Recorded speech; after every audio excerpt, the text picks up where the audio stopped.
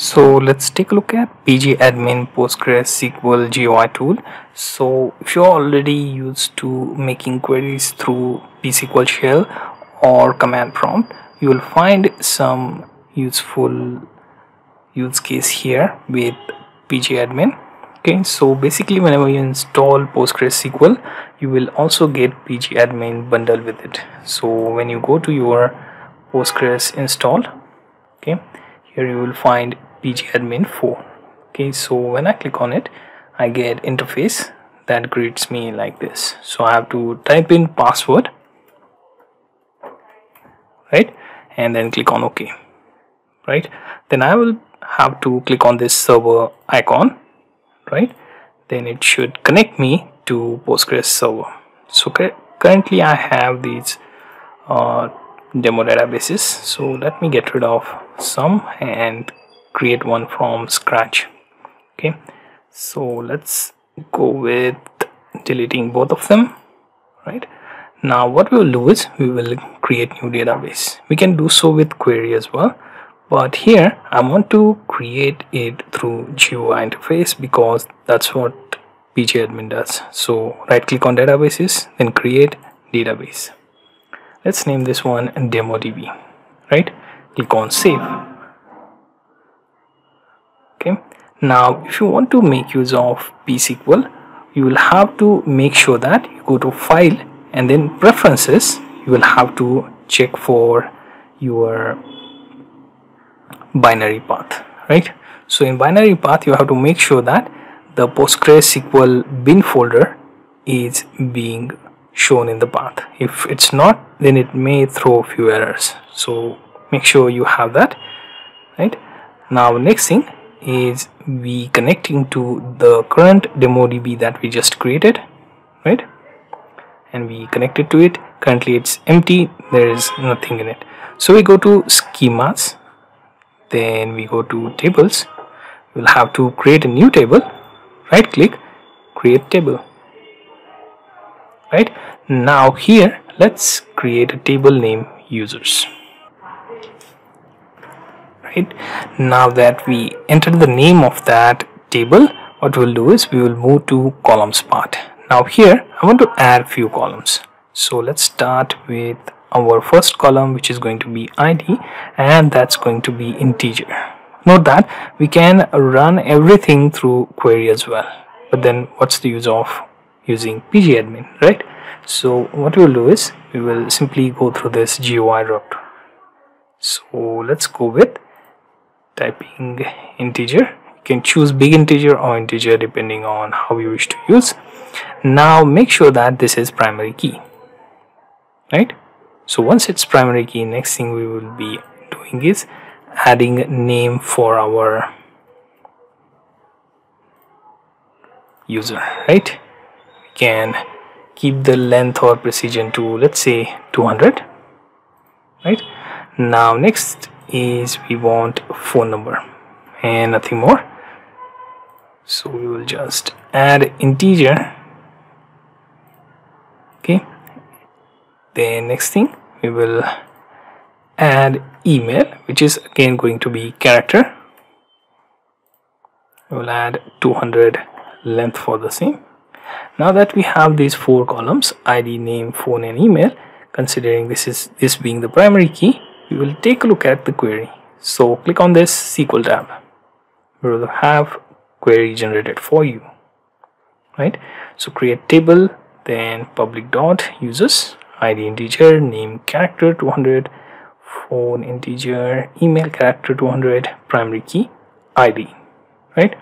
Now once this query runs, after pressing the save button, it should appear in our tables, as you can see here.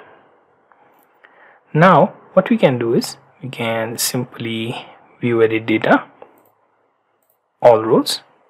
That should run the query, and here you can see our table being currently empty. Now whenever you want to run the query on table, you can right click on it, click on query tool, and it should allow you to run query on that particular table, right? So Next thing what we will do is we will take a look at columns. So here you can see 4 columns, right? Now what we'll do is we will right click on table here. Now here you can see it will also let you count rows, which is an interesting query that shows it has no data and 0 rows. So we have to also add data for that. Now next thing is we will take a look at import export. So in import export you can choose simply by toggling this button, import or export, right?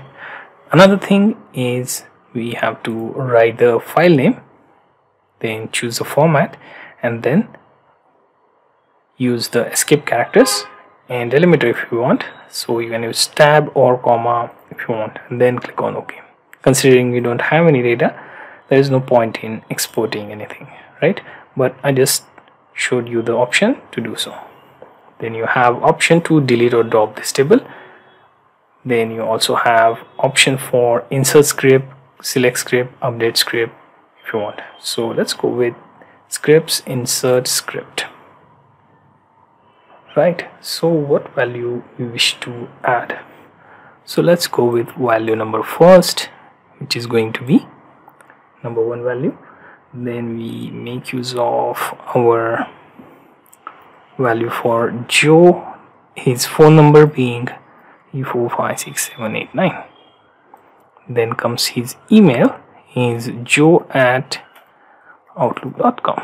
Now that we added the content for our Joe, we can push the query, right? 1 query added, we can keep on adding the second. Let's go with Jane, and let's just make minor changes so that we can quickly get the data up. Run it again. You have second row added 3. Let's add Jake. Let's add 6 and Jake at Outlook. Insert again, and we added 2 is already existing, so we will add it for 3, right? So we added another data. Now let's add the final, which is going to be 4th row, right? So we'll add it for James and hit enter. That adds 4 rows in our table, right? So we don't need insert query anymore. Now we can simply close this tab, right? Don't save. Now what we'll do is we will run script for select script, right? So let's run this and check how much data we have. And you can see 4 rows here: Joe, Jane, Jake and James, respective phone number and email. Now what if I want to run the update script? I can have it in GUI as well. Right click, scripts, update script. Okay, this saves a lot of my time from typing all of the stuff. So let's change something for, let's say, set ID 3, name, let's say I don't want to change name, email or something like that. Set ID. Okay, so let's go with changing email, right? So set email as, let's say, James Doe at Outlook, or simply JDoe, so that we don't have to complicate stuff, right? And where condition is ID is equal to 3, right? So we'll watch out for this email change in ID 3, right? Successfully completed. So what we'll do is right click on this and wait, right click on our users table, script and select script. Run this and you will find that our id3 is now changed with its email being g.to@outlook.com. Okay. Now next thing, we can also run another query which is going to be delete script. So what if I want to delete a particular row? So let's say if I want to delete from users table where id is equal to 4, so 4th row I want deleted, right? So I will run this and it successfully runs. So if I run the select query now, it should only show me 3 of the results, right? Joe, Jane and Jake, right? So our 4th James entry has been removed.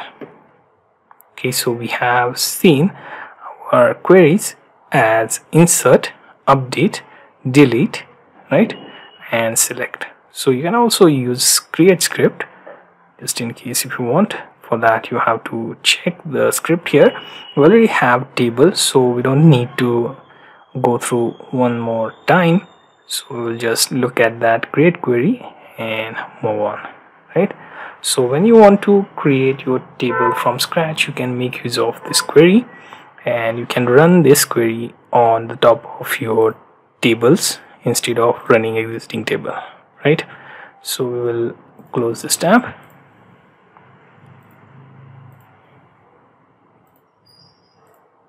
Okay, so we have seen CRUD operations being done in PgAdmin. We have also seen how to create a database, how to create a table, and then run those CRUD operations. Along with that, you also may need to look at the dashboard too. So dashboard, here you can see your database sessions and your input, output and transaction all are being recorded and being shown live to you through this.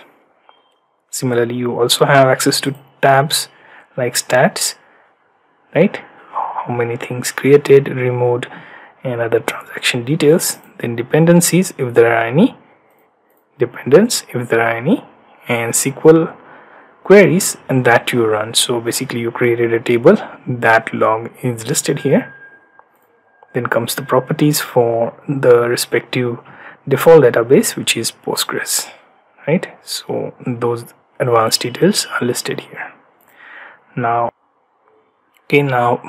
we have seen how to run CRUD operation, check on the properties and other queries that we can run on the database. So pretty much simple stuff. Okay, so you get the idea how to use PgAdmin for your CRUD operations and the database specific operation through GUI tool.